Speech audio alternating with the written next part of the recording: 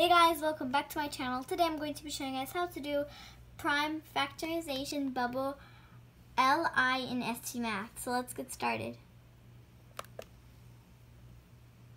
But before we start this video, make sure to smash that like button and subscribe button and turn your notifications on so whenever I post a new video, you guys can always receive it. So basically, you have to look at this number and say to yourself, what times what equals 4? I'll give you guys some thinking time. I'll give you 5 seconds.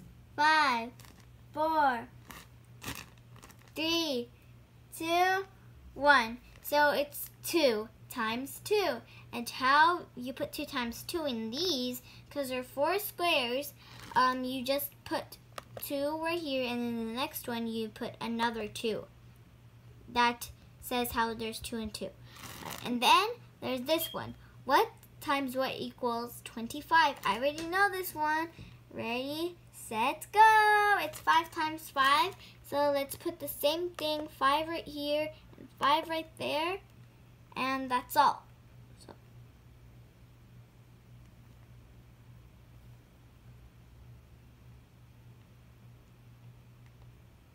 there you guys. Hope you guys enjoyed this video. See you guys later. Bye.